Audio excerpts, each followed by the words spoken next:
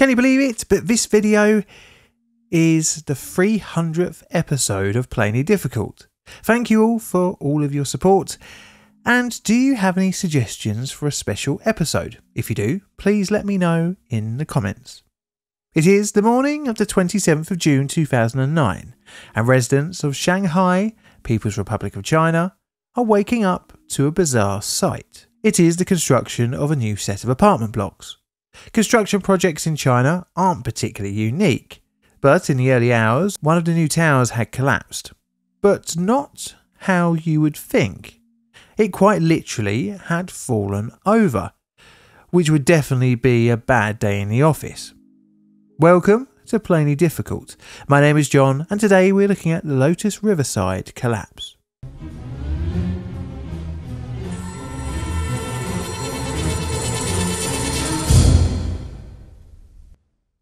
Background. This is the Dingpu River in Minhang District, Shanghai, China. It, like many parts of the city, is experiencing a housing boom. Being the world's third largest city, the demand for living space breeds a market of quickly built developments. A new project is planned to overlook the river, and it is going to be called the Riverside Apartments.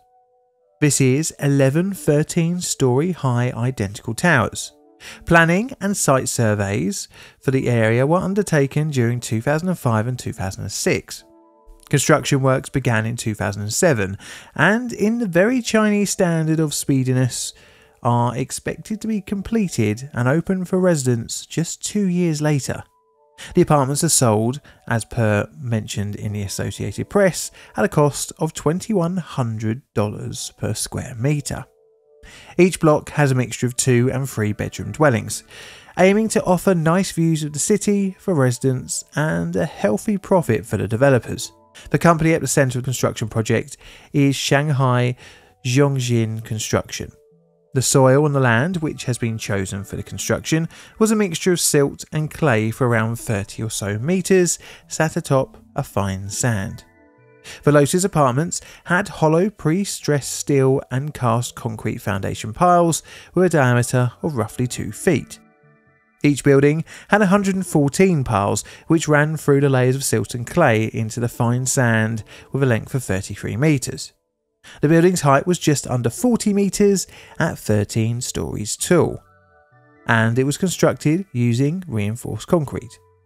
In the project, there were 11 of these towers, but for the rest of our story, we'll mainly be talking about Tower 7. By 2009, the tower blocks had largely been completed, at least externally. Internally, first and second fits were being undertaken.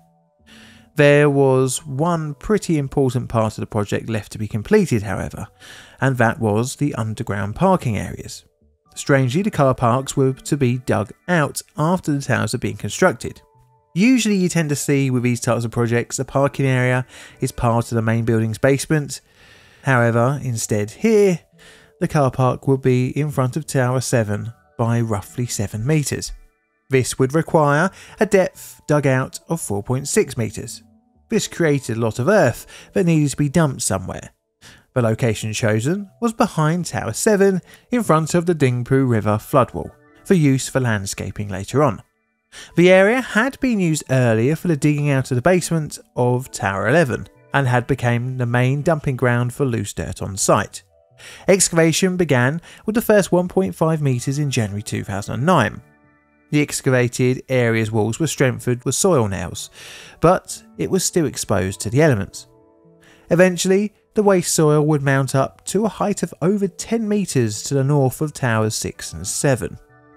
More waste soil was eventually deposited at another stockpile site behind buildings 10 and 11, also near the temporary housing area for the project's workers. During the time the garage was being excavated and the pile mounted up, heavy rains soaked into the loose soil, weakening the ground around Tower 7. This created a reported lateral pressure of over 3,000 tonnes, which was far beyond what the concrete piles could withstand. Whilst we're on a China news vibe today, let me tell you about this story Biden planning on raising China tariffs on steel that I found on Ground News at ground.news/plainly difficult. But what is Ground News, I hear you asking? Well, Ground News is a tool that can help cut through the confusing world that we live in, where we are subjected to the rapid spread of hard-to-verify information through social media, echo chambers created by algorithms and filter bubbles, and financially incentivized click-generating news sources. It does this by gathering related articles from more than 50,000 news sources around the globe. This allows you to see how the same story is reported at different outlets, and importantly, their political biases. Let's have a look at how it works. Take a look at this article. Biden targets China with new tariffs on steel and aluminium. It has been covered by 59 news articles, and it is reported on the centre-right, with right-leaning at 23% and left-leaning at 19%. If you scroll down, you can see every article about this topic and compare the headlines, and importantly, the news outlet's factuality rating and where it falls on the political spectrum. If we look at this right-leaning article from ABS-CBN, it focuses mainly on the USA.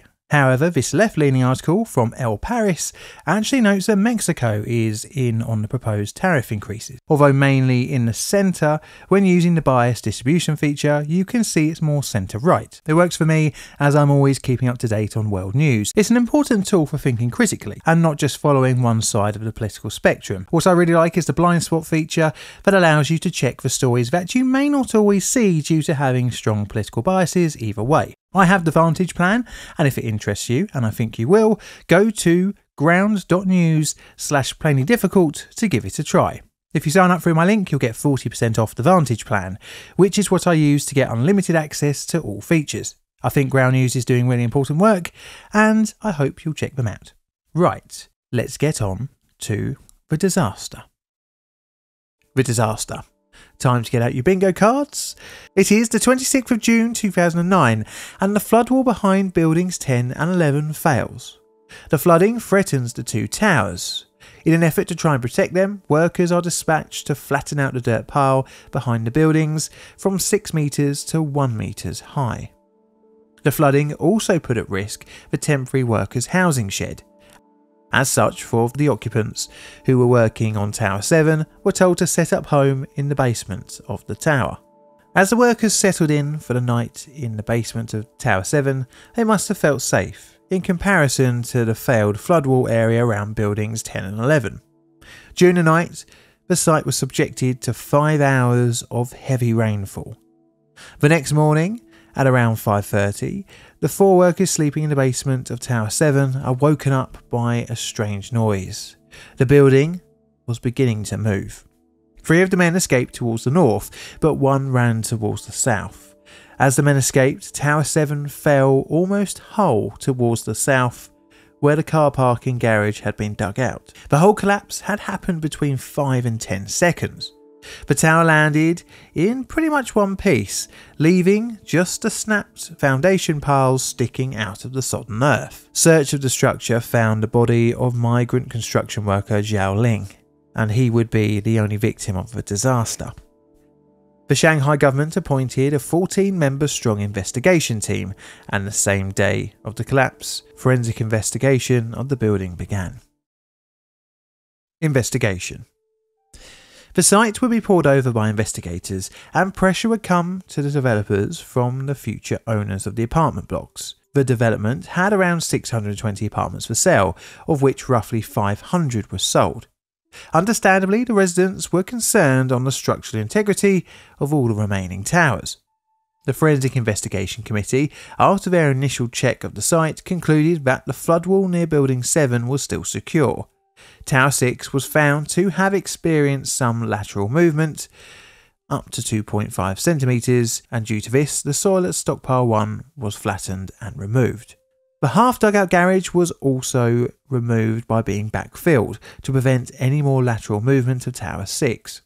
9 people in charge of the development were held for questioning, as said in a statement from the Minhang District Propaganda Bureau reported by the NPR. They're being held in one place, helping with our inquiries. There's no proof of criminal activity, so we can't arrest him. During the investigation, it was found that cost savings were what created the 10-metre tall mud pile, saving the developer an estimated 5 to 6 million yuan by not moving the mud to another location, as said in ChinaDaily.com. But how did the building topple over? So the common explanation at the time was that the 10-metre tall waste soil pile, combined with the excavation in front of Tower 7, caused a lateral load of over 3,000 tonnes, which was too much for the piles to handle.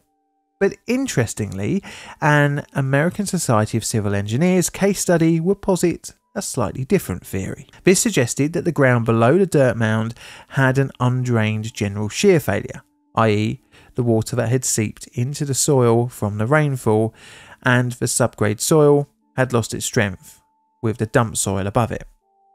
This caused the soil to slide, which caused enough of a force to overturn the tower, which in doing so snapped the building's piles. That if the previously accepted failure theory was right, then the building should have fallen towards the north, not to the south as it did. It's a very compelling argument. The report also uses the same argument for the failure of the floodwall behind Tower 11 the day before Tower 7's collapse. But I'm no geotechnical engineer, and I'm sure many of you will be screaming at your phones or iPad or laptop screens saying how wrong I am. If so, I do apologise. Now, I have put the link for this report in the pinned comment, so it's well worth checking out. But regardless of the mechanics of the failure, the collapse was a direct cause of corner cutting and cost saving. You know those 9 people held but not arrested? Well, 8 of them would be not arrested and charged. 2 of whom would be charged with embezzling company funds and negligence, as reported in China Daily. The 2 top shareholders of a real estate firm responsible for developing the Lotus Riverside Residential Complex, where a nearly complete building fell to its side last year, were sentenced to life in prison on Wednesday. Additionally, Zhang had allowed an unqualified contractor to build the underground car garage in November 2008. Ouch. On top of that, 6 others were sentenced to between 2 and 5 years for their part in the building's demise. The disaster is just another prime example of a tofu building in China. If you have any more suggestions, please let me know in the comments. And that's got me thinking about tasty, tasty tofu. So it's scale time. It's going to be a 2, but as a balls up, it's got to be much higher. And this is what I've got for the old bingo card. This is a Plain Difficult production. All videos on the channel are Creative Commons Attribution Share Alike licensed.